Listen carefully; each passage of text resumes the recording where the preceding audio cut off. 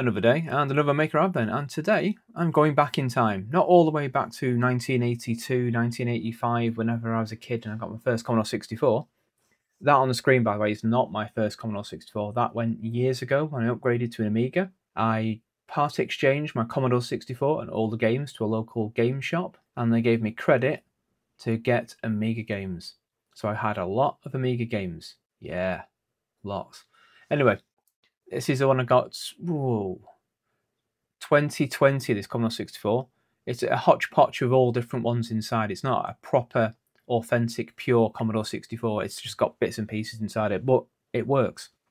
And I love it, even if it does have a very strange patina to it. What I'm talking about is the joystick. That's just resting on top of that. This is a photograph from late 2020, when I started building the joystick that I used in the review and in the last video for the Commodore 64 Ultimate. It is a standard 9-pin joystick. Plugs into the Commodore 64 as normal. I used some extension leads rather than sacrifice any real leads. And I used some 9-pin D-sub connections that I got from Amazon for a few quid. And this joystick works exceptionally well. And I do love it. It is a great little joystick. You'll see it's a standard arcade joystick on top. I'll show you those later on.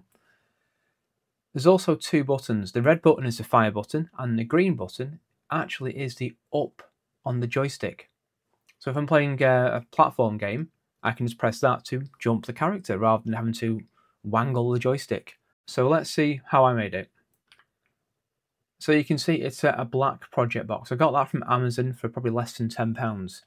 Made out of just normal plastic. It's not 3D printed. You don't need a 3D printer for this project. You just need to go on Amazon and get the right part. I'll put a list in the description down below so you can work out which is which.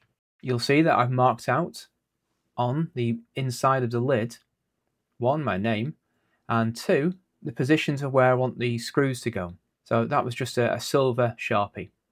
And for that, all I did was take off the 4 screws that hold on the metal plate just underneath the joystick, underneath that black cover, put it on, and then just fill in the holes like I'm colouring in, basically.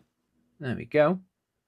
This is the old desk, but this is where Maker Advent started on this desk 5 years ago.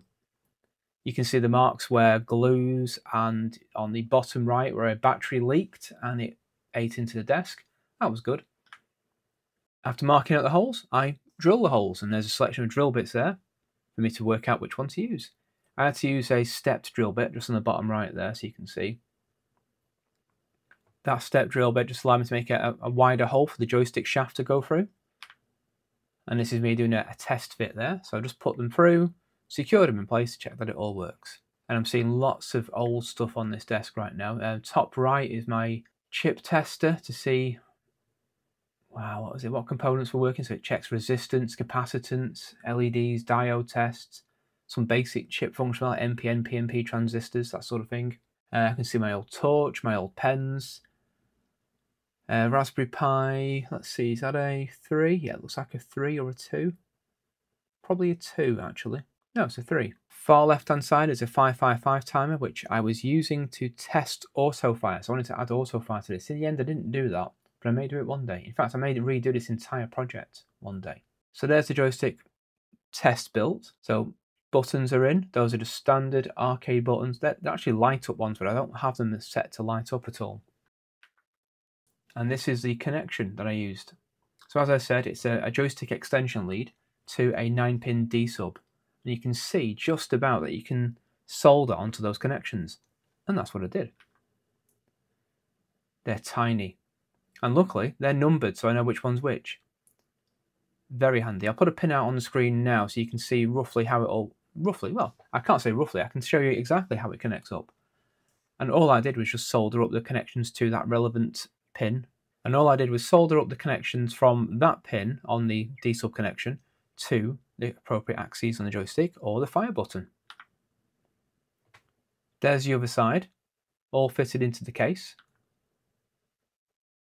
And there's the wire that I was hoping to use in the project. I did use some of this, but different bits and pieces dictated how I did this project.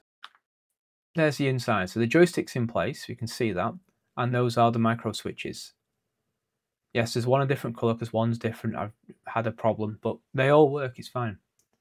In hindsight, I wouldn't use this setup. There's another type of joystick that you can get that has all the pins broken out to one side, and it's a hell of a lot easier. You haven't got to solder in a common connection for ground, which is what I've done here. In hindsight, I would use the newer one because it's just a lot easier. But anyway, it's what I had to hand at the time. It was 2020.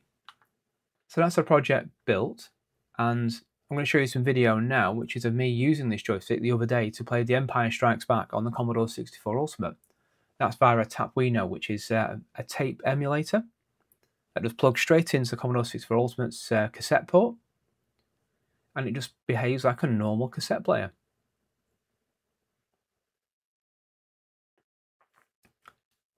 You'll have also seen interspersed in this video some video here and there of me actually building this. You can see what I was doing. I did have a voiceover for that as well as I was building it, but I've just omitted that.